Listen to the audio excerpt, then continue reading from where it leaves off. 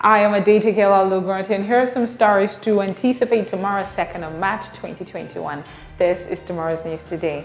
COVID-19 update. Global infection now 114.1 million. Federal government begins online registration ahead of arrival of vaccines into the country. Nigeria to adopt polio-immunization strategy in vaccinating eligible citizens. And on to national news. Fuel scarcity hits FCT, Rivers, Adamawa and others. Commuters lament increase in transport fares. Federal government distributes food items and materials to 7,500 displaced persons in Kano. Expert urges government to enforce environmental policy and law on plastic pollution.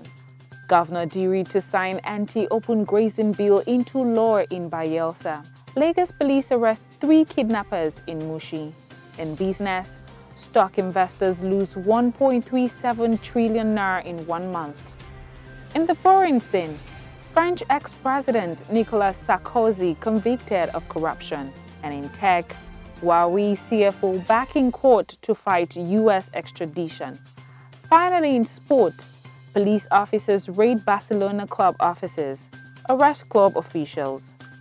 Djokovic equals Federer's record of 310 weeks as world #1. Thank you so much for watching. Make sure you get details of this now and tomorrow on our website guardian.ng, and do ensure to pick up a copy of the Guardian newspaper from newsstands tomorrow. Not to forget, you can also connect with us on Facebook, Instagram, Twitter, as well as YouTube at Guardian Nigeria. Have a good night and continue to stay safe. I am Adamawa Kano.